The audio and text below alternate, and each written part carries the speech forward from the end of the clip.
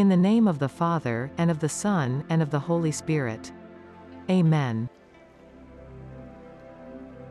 The man of God spends the same energy to live in holiness as the manager of an advertising agency, an athlete, or a woman who wants to stay young and thin at all costs.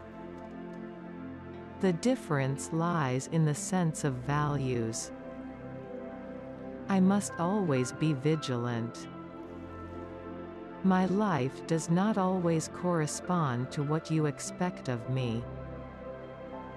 Guide me, Lord, that I may follow your steps and thus see the eternity you promise me. Amen.